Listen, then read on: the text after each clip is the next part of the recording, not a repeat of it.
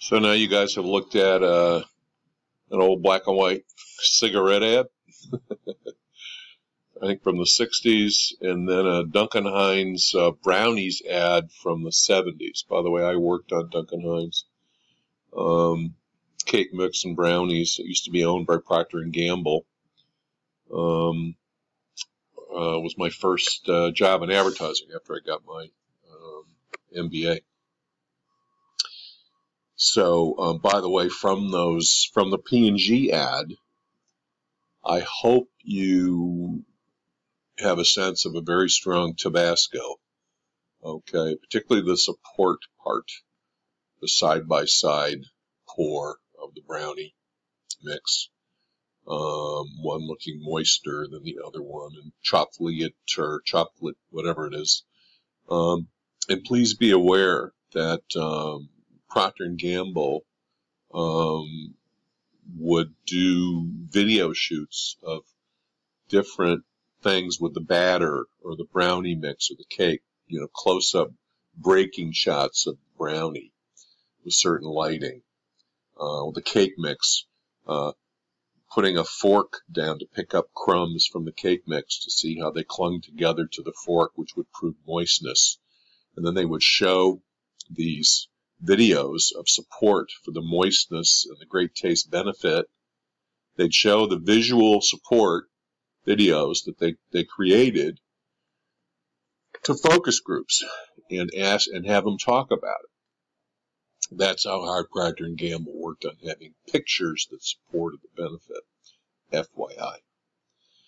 And so before we leave this piece about creative, know that more and more time is being devoted to ads, cable networks, etc. And there are more and more 15s and less 30s.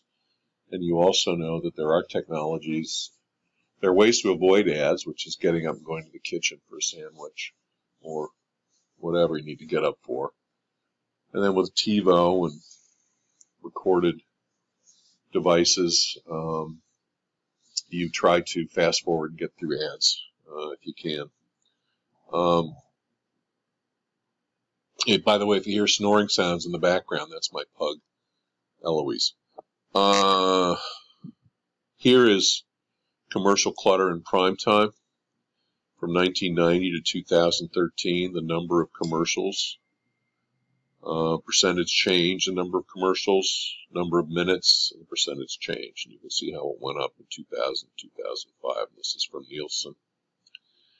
And you also see the growth of 15-second commercials right below it in the exhibit here with 15-second commercials in prime time, what percentage of prime time it took in different years, and the growth of 15s. And not too many 60s.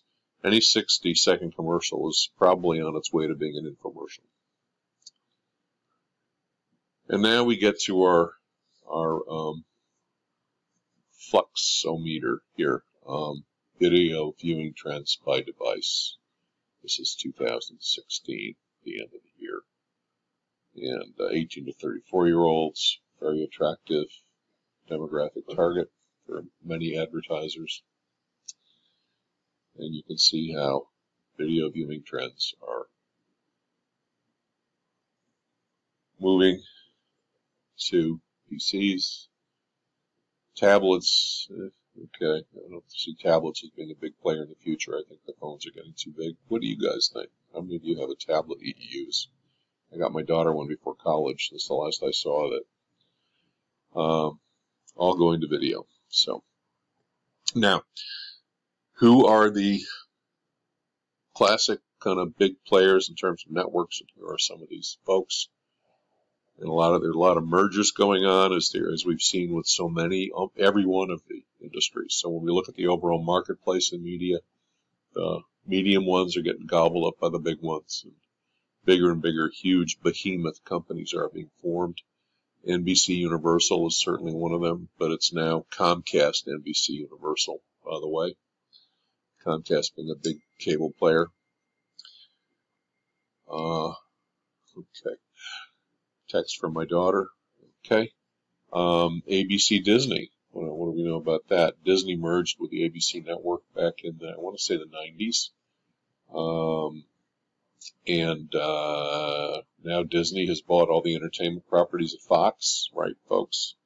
As in here, Fox keeps its news and sports, and Disney has all the entertainment properties. You know about YouTube, owned by Google, which is developing its own programming and is its own phenomenon. I know lots of you watch things on YouTube. I know I do. I have my own YouTube channel, which is where I upload all these wonderful lectures, by the way. Hulu, which is owned by some of the major players in the network business, as a way to stream their content. CBS, more or less still there in TV as a network. We talked about Disney and Fox. Here are some of the cable players. These are the people who own the cables, the wires. Comcast is huge. Charter Spectrum is huge. AT&T is also in the cable business. Cable networks, some of which take ads, like ESPN, but not HBO. So you've got different animals here. You know, lots and lots of cable networks, Discovery Channel,